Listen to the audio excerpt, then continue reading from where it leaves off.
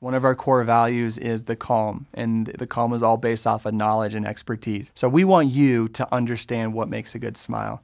Now, when you think of people in Hollywood or someone of your friends that like, oh, I love their smile, many times we immediately think it's because they have straight teeth.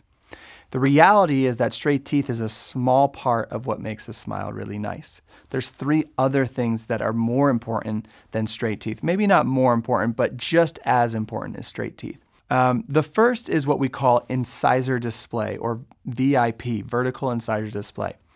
When the person's smiling, regardless of how straight the teeth are or how wide the smile is, we want to see their entire front teeth. And we position the brackets and the Invisalign trays in such a way that we can see the entire front teeth.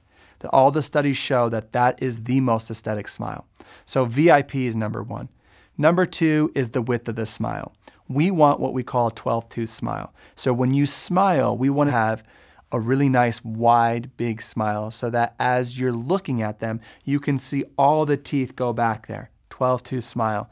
Most orthodontists optimize for maybe an 8 or 6-tooth smile. If people have had extractions, it's going to be a 6-tooth smile because they're not optimizing for the width. That's huge. Julia Roberts, people love her teeth, love her smile, right? Why do you love it? Because she's got VIP and she's got a 12-tooth smile. Her teeth actually aren't straight. If you look close enough, you'll see that they're not that straight. But people love her smile. The third thing that we're optimizing for is what we call smile arc. If we do traditional orthodontics with traditional braces, we're going to place the brackets in the middle of the tooth. And when we place the braces in the middle of the tooth, what that does is it makes the teeth nice and straight. We can see them vertically and maybe with the width, but the bottom edge of the teeth is going to be straight across. It doesn't look right. You may have seen people, or look close, pay attention, that got their braces off, teeth look straight, but you're like, man, their smile doesn't look that good. It's most likely that they don't have smile arc. There's going to be some animations later on in the video to show you what smile arc is. So those 3 things are really unique. Now, that's our end like result that we're always striving for. But how we get there is totally different than what everybody else does. 1, we're using a self-ligating bracket, using some of the smallest, most comfortable braces in the entire world that have ever been engineered. We are using. The wires that we use are the smallest, most flexible, most comfortable wires in the world. They react to the body temperature of the patient. So they're really flexible, so they go in nice and gentle, but then as the patient warms them to 98 degrees with their just transient body temperature, the wire becomes more firm and moves. So the technology is more comfortable. We don't use headgear. We don't use bands. We don't use traditional old school big bulky braces. We don't use painful expanders. Those are all traditional old things that we don't use to get that result. There are orthodontists that optimize for that result that I first told you, the VIP smile arc and 12-tooth smile, that use the traditional stuff. But I believe that's not as comfortable, and we prioritize comfort. We want to make sure that we have comfort, right? The third thing is how we do it. We have an incredible team. Remember, we don't have staff, we have a team.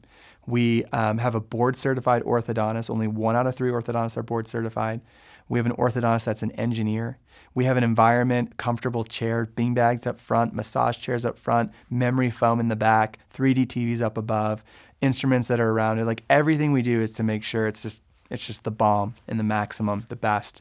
So that's a little bit about the care that we're delivering. Oh, the other thing that's great is we have texting. We're just everything is optimized to be really easy for the patient.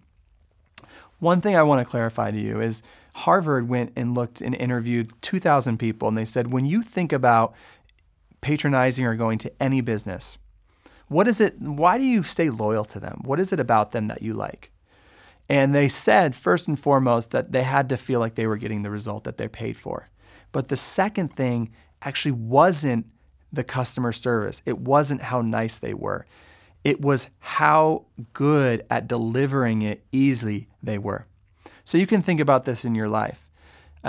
If you have like fast food, sometimes you just do fast food, not because it's the best quality or the person there is super nice to you, but because it's easy. And so when we read that, we said, hey, look, we've always been talking about customer service. Screw customer service. Like, that's guaranteed. You just have to be a good person to work here. We know you're a good person. Be yourself. Don't be over the top. What we want you to do, get the result, make it easy for the patient. That's it. If we do those two things, we will have the most loyal patients in the world. We already do have the most loyal, but they'll continue to be loyal.